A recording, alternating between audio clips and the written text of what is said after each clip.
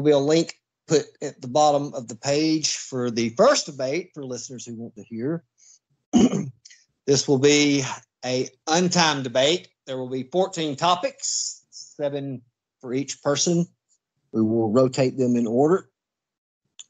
There will be an opening statement given and closing statements by the 2 researchers. With me, I've got Matt Dowdick from Dallas, Texas, and Bill Brown from Cincinnati, Ohio. Matt, Bill, how are you? And thank you both for coming on. I'm doing good, thanks. Yep, doing good. Thanks, Chris. All right, at this time, Bill Brown, do you have an opening statement? Well, basically, I just want to lay out the scenario. Everybody knows that on November 22nd, 1963, President John F. Kennedy was assassinated in Dallas, Texas, in Dealey Plaza. But unless you're a student of the case or a researcher, you really don't know that a police officer was also killed in Oak Cliff, approximately 2 to 3 miles away from Dealey Plaza. So basically,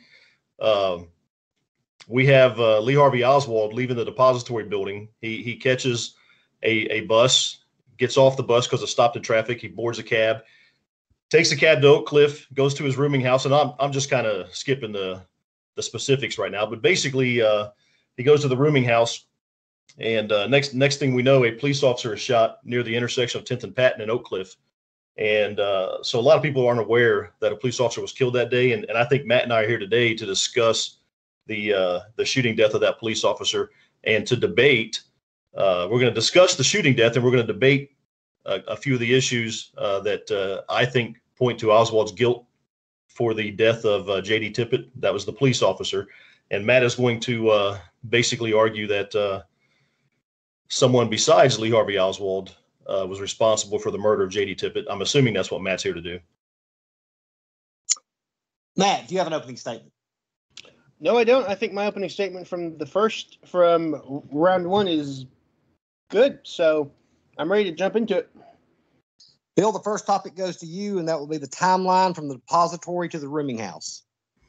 Okay. Well, basically, a lot of conspiracy advocates like to argue that Oswald could not have got to 10th and Patton by 1:14, 1:15, which was the time that I believe the shooting occurred of J.D. Tippit. So to get him at 10th and Patton, 1:14, 1:15, we got to back up a little bit and get him to the rooming house at a reasonable time where he can leave the rooming house and then walk to 10th and Patton and be there in time. So basically, in 1964, the Secret Service and the FBI, they reconstructed Oswald's steps. This was with the help of Cecil McWaters, the bus driver, and William Whaley, the cab driver. And this was an attempt to determine the absolute earliest that Oswald could have reached the rooming house, okay? And based on McWaters' statement of where it was that Oswald boarded the bus, because we know Oswald boarded the bus because he had McWaters' specific bus transfer, and McWaters said that he issued the transfer to only one woman and only one man. And Oswald walked about 7 blocks east, this is from the depository, into the downtown area after he left the depository. And this was within 2.5 to 3 minutes of the shooting. And Cecil McWaters said, "So I gave her a transfer and opened the door, and she was going out. The gentleman I had picked up about 2 blocks back asked for a transfer and got off at the same place in the middle of the block where the lady did. It was the intersection near Lamar Street. It was near Poydras and Lamar Street." Now, that's what Cecil McWaters said. So they concluded, based on what McWaters told them, along with the Secret Service agents and the FBI agents walking the route in an average time of about 6.5 minutes, that Oswald boarded the bus around 12:40 near the intersection of Field Street and Elm Street. And then after being on the bus for no more than, say, four minutes or so, Oswald got off the bus near Lamar Street and Elm Street, and he asked for the transfer as he got off the bus. And so now we have Oswald leaving the bus around 12:44. And Oswald then walked 3 to 4 short blocks to the Greyhound station where he boarded Whaley's cab. And this has Oswald entering the cab roughly at 12:48. They then, with Whaley, they reconstructed the cab ride from the Greyhound station to the intersection of Beckley and Neely. Now, Oswald got out of the cab on Beckley just north of the intersection with Neely, okay? And they concluded, using a stopwatch, that the cab ride took 5 minutes and 30 seconds. So now we have Oswald exiting Whaley's cab on Beckley between 12:53 and 12:54, and still using a stopwatch, they concluded that it was a 5-minute and 45-second walk from the point that Oswald exited the cab back to the rooming house. So I think Oswald got to the rooming house between 12:58, 12:59, and was back in his room just long enough to grab a jacket before hurrying out the door, zipping up the jacket as he went out. So I have Oswald leaving the rooming house around 12:59 to 1 o'clock. Okay, Matt. We discussed the timing last time, so I think that was really good. So what we did last time. So next topic.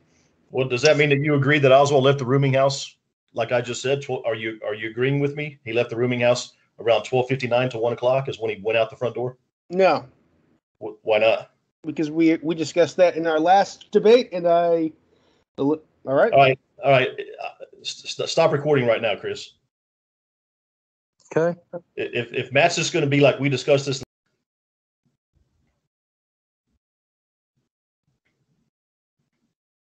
Matt, do you have a response?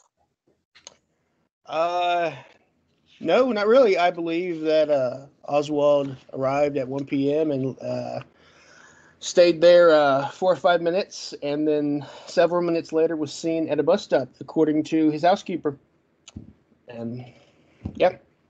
Well, but in my opinion, so why are you saying several minutes later he was seen standing at the bus stop? That's what she said, quote, several minutes later.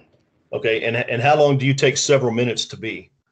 Well, about 2 minutes would be a couple minutes or a few minutes. So several minutes, like let's say about 5 minutes. And your expression, you're familiar with the expression a figure of speech. You're familiar with that. Yeah, so that's an excuse that you're giving right now. I trust. No, it's not an excuse because Roberts said also that he was back there just long enough to grab a jacket. She said that. She said that later. Well, she did say it, though, right? So you agree she said it, right? Yes, but I'm talking about what she said originally.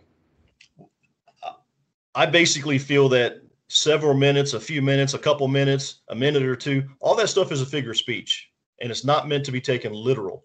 What is meant to be taken literal is when she said he was back there just long enough to grab a jacket. That's not a figure of speech. That's a literal description of the length of time that he was back in his room. I disagree. So I have Oswald arriving at the rooming house, 12:58, 12:59, going back to his room, back there long enough to grab a jacket and going back out the door, probably obviously grabbed his revolver as well. And he goes back out the door, and I think by 1 o'clock, he's leaving the rooming house.